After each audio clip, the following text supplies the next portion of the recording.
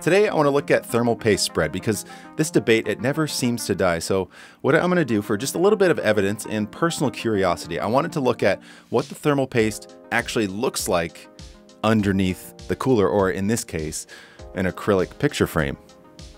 Now this won't be a perfect representation of a cooler. It doesn't have those grooves of a copper heat exchanger or those odd channels on the Wraith Prism cooler, but it'll at least give us an idea of what's going on underneath there when you can't actually see what the spread looks like. So what I'm going to do is apply the thermal paste in a multitude of methods, all of which were included in my best way to apply thermal paste video, where I tested common methods and their temperature differences. And for fun, I've added a bunch of suggestions from you beautiful people. First up is the classic Pea method using a decent amount of Arctic MX4. With 1/2 of the acrylic sheet, I did my best to apply even pressure, though sometimes imperfectly. In this case, we can see the paste spread pretty evenly, almost covering the entirety of the IHS. This is not bad at all. Obviously, it's not perfect. When you put your cooler down, you're not going to know what it actually looks like underneath there, so I decided just to do all of these in a one pass. Next is the rice grain. I put a rather small amount.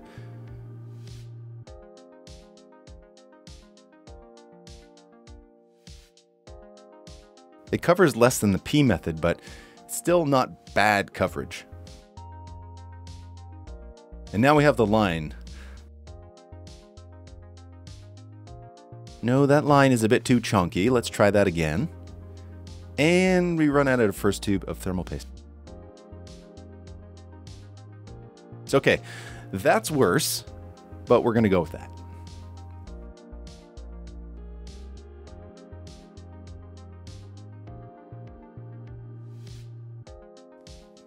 Not bad coverage, and I think this highlights the value of a steady hand, which I am clearly lacking. Next is the X.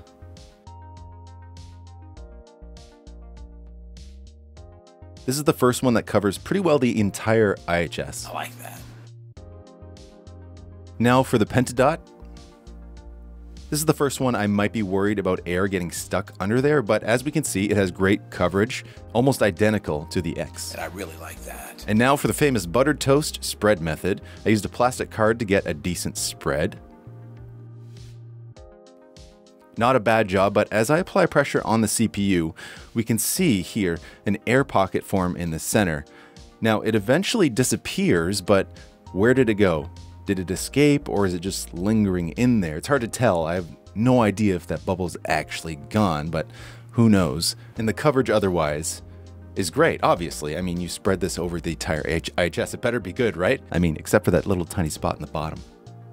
So overall, I think the spread method is good, right? But it comes with that little issue of possibly getting the air gaps trapped in there, which leads to a suggestion we have from Alien Kitten, but we'll get to that later in this video. Our final standard is the tiny dot to see what it looks like when you apply too little thermal paste. No surprise, it leaves us with a small circle, which is going to be fine, I guess. We already found out you don't need thermal paste at all, so it will survive, but you're not going to get the best temperatures. Now to our first suggestion. This one was from Pluto 0G, and that is to draw a smiley face. Not bad, but air bubbles might be a problem as we see the paste close around that dry spot in the middle. Kevin Harvey says he does a % sign and it's a, quote, foolproof way to get good results. Now, I'm not an expert here, but what I did here looks more like a failed X. But either way, this is definitely an acceptable application method in my opinion. Avram Stern suggests the lack of a spiral is a shame, so let's give it a go.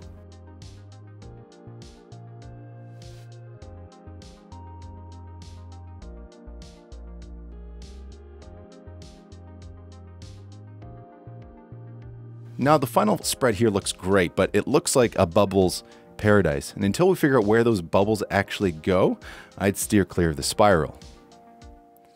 Extinct Turtle says, do an infinity symbol, lol. And that's good enough. Much like the spiral, Good spread, but, you know, bubbles. Sparknot thinks we should try a square for funsies. I don't think the shape I made has a name, but whatever it is, it spreads pretty well.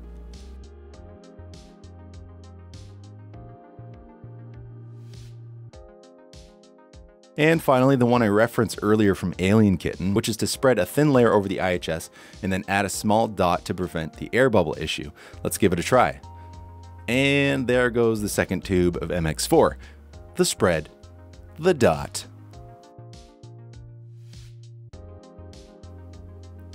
Winner, winner, chicken dinner. This is definitely better than just buttering the toast.